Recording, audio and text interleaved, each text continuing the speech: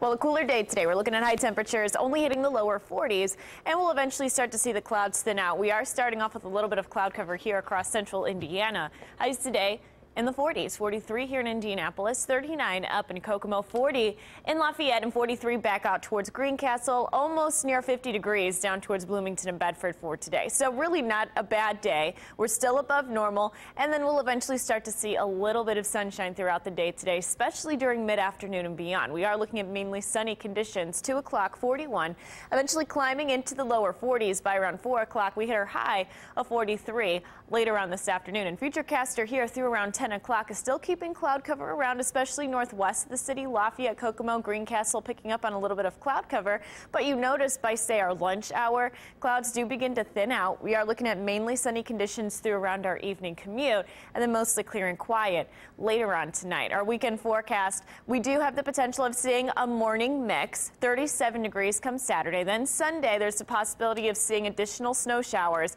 Very late in the day, temperatures only topping out in the upper 20s. And we are in store for some very cold air from the north surging into central Indiana by the beginning half of next week. So Christmas has the potential of maybe a few flurries and also very cold conditions. 22 degrees to start off the work week next week. Christmas, there is that potential of seeing a few snow flurries. Tuesday, we dry out. Wednesday, by the middle half of next week, we are looking at high temperatures only in the teens, 20 degrees by Wednesday, but we do dry out and see a little bit of sunshine come Wednesday afternoon.